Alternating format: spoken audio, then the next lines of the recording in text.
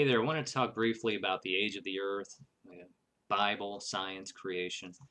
Of course, if you go out in the classrooms or you go into the media, you'll find that the universe is heralded as, being so many billions of years old. Humanity's been around for 100,000 to 250,000 years and that sort of thing. And what you and I and everybody need to realize is that although these pieces of information are heralded as fact, they're based on assumptions at the root. It's empirical science on quicksand. And the philosophies that are undergirding the empirical data are philosophies such as naturalism, where natural causes are all that exist. In order to make that claim, you need to know everything. So that's a dogma, really, held by faith. And other things like uniformitarianism. You can read about these things in the references that I'll give below and I'll mention at the end of the video. But it's philosophy and science mixed. It's poisoned data, and their conclusions are irresponsibly heralded as fact. So we need to be very careful about that.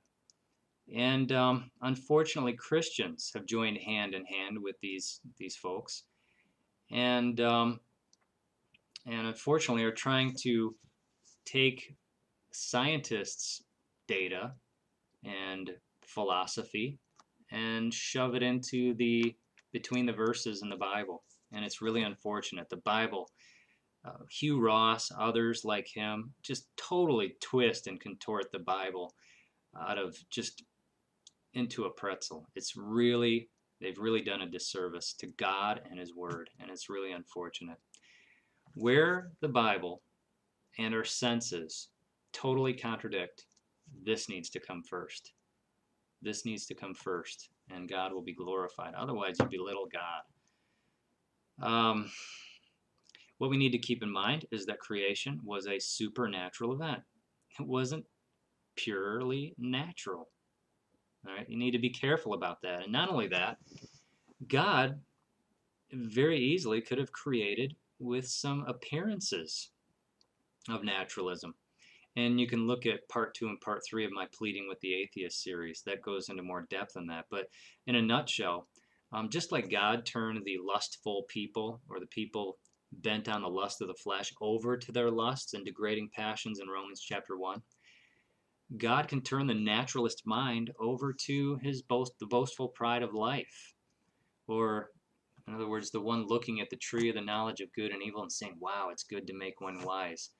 God turning them over to that by creating in a certain way. So we need to beware of appearances. We need to beware of this and this. God says walk by faith, not by sight. And that, again, means wherever this totally contradicts these, we need to go with this first. Beware of appearances. The just shall live by faith. Now, what does the Bible say about ages?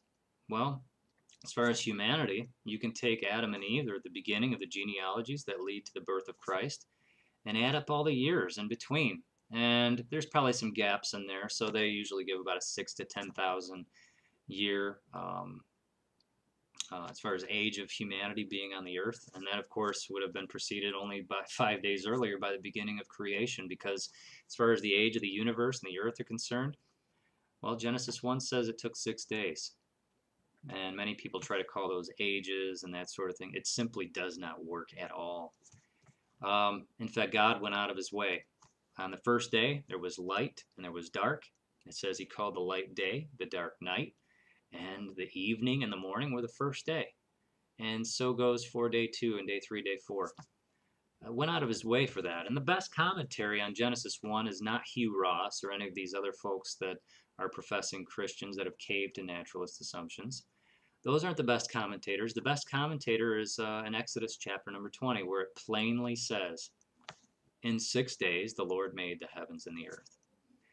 So that's really all I need to say from the Bible on that. It's pretty clear. Now, if you want to look into evidences for a young universe in that, you can find those at answersingenesis.org or creation.com. Again, I got the links below. But anyway, we walk by faith and not by sight. This comes first. Stop that talking! The Bible and our senses totally. Stop that talking! God bless. This has been an obnoxious cat production.